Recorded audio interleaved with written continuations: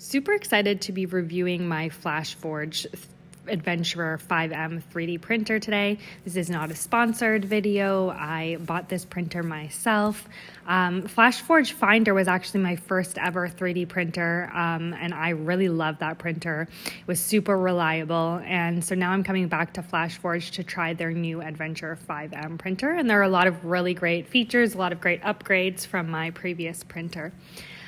So we'll start with unboxing the printer. One of the things that I really like about these Flashforge models compared to some of the other brands is that with this box shape for the printer, it essentially comes fully assembled. You just have to take the foam out, but otherwise it's basically fully assembled and there's just a few parts that need to be added. It comes with all the accessories that you need, so it comes with some adhesive if you're having difficulties with adhesion. It comes with the tools that you need for the little bit of installation. Then it comes with the touch screen and the spool holder, a little bit of grease in case you need it, and then these clippers, which are great for cutting your 3D printing filament. So I'll just take you through the process of setting it up. It took me about 20 minutes total to set everything up on this 3D printer. So I did have to install the spool holder on the back here. Again, it came with all the tools that you need for that. And then I simply added my 3D printing filament. And then I needed to install the touch screen. First, this was a little bit finicky because you have to take the little controller piece and get it right in the right spot on the touch screen. So it did take me a little bit of time, but otherwise an easy process. And then I plugged it in and turned it on, and the printer started calibrating itself. One of the greatest things about this printer as it compares to some of the previous models of Flashforge, but also of other 3D printers on the market, is the automatic printing, auto leveling. You don't need to do any manual bed leveling. You don't need to be sticking a piece of paper under the nozzle to check your leveling. It does this, as you can see, it's leveling itself here. It has sensors that check the level and it prints out perfectly based on this. So to me, I think especially for a beginner, if you're not used to calibrating your 3D printer, this is a huge plus, just being able to turn it on and have it level on its own. When people have 3D print, mistakes or challenges with their printer, it's often because of a leveling issue. So the next thing that I had to do was load up my filament. So this 3D printer does have a filament detector on the back. So if your filament runs out halfway through the print, it will cut off, which is nice so that you can potentially save your print. It also has a dust cover for the filament, which is another nice feature. So you just thread it through the back there, thread it all the way into the extruder, and then you press on the touch screen the load button, and you will see your filament come out after the nozzle's heated up. So once you've loaded your filament and got the printer calibrated, then it will offer you to print a test block. I decided to skip that process as I'm just going to print out some designs and see how they turn out. But certainly if you're a beginner, I'd recommend doing this. So now I'm going to take you over to my computer and show you how I find 3D designs to print. So I typically go to this website called printables.com, and then I search up what I'm looking for. So here I've searched fidget toys, and then you can see these are all free designs that I can download and print. Of course, you do have to check, you might not be able to sell these designs because they may be copyrighted, but they're fine for personal use.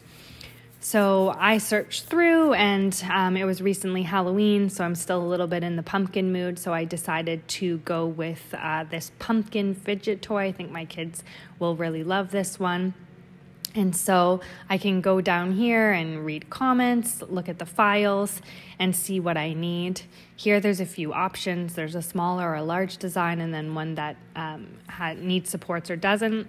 I'm thinking that this Flashforge is going to be an excellent 3D printer that's not going to need supports. So I'm going to go with the no supports option here. And then again, that's where you see the license to show that this is not allowed for commercial use. Then I'm going to open up the software for this printer called FlashPrint. That's something you need to download. and I'm going to click the button at the top with that file picture, and I'm going to find in my downloads the file that I just downloaded. And then when I click on that, you can see that the design has been placed on my virtual print bed here.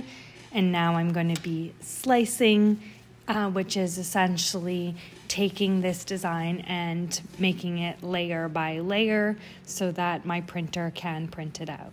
So you can make some adjustments to the design. You can see here I'm rotating it so I can get the pumpkin face to be facing forward. It's not necessary, but you can certainly scale or add supports. Again, I don't think I need supports for this particular design, but it can be helpful for some more complex designs. There are a lot of controls that you can see there on the side, but I'm just going to click right away to start slicing. Here's all the standard slicing profile for this printer. I'm not going to make any changes because I like what it is standard. Just to note that I'm not going to use a raft. Personally, I don't like using rafts. Rafts are like a thin layer underneath your design. I don't like to use them, but some people do. Then I can click the little printhead icon up at the top and connect my machine. And then I can refresh just to get my machine on my Wi-Fi network. Check to make sure that you've connected your machine to the Wi-Fi.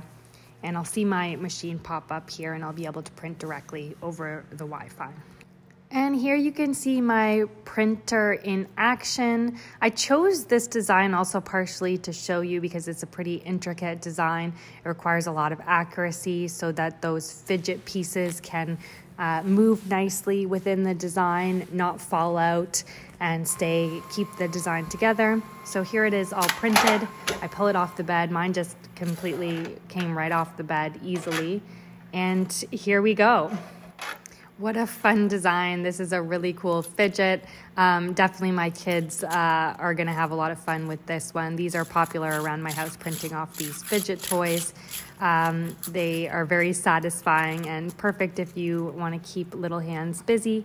But overall, I'm really happy with how this print turned out. As you can see, all the pieces move really nicely. There was no issues with any of the margins there. It's really smooth, and again, this just shows that the print, again, without having to manually do any settings, was a really effective print. And so I'm very happy with the Flashforge. I knew I would be because I loved my first one so much, but I definitely think this is a great printer for beginners. It's good value, and you'll be able to get started really easily and quickly and not have to deal with too many settings or setup with this printer, which is why I would recommend it. So I hope you enjoyed this. I'll be back with some more tutorials on how to print some specific items.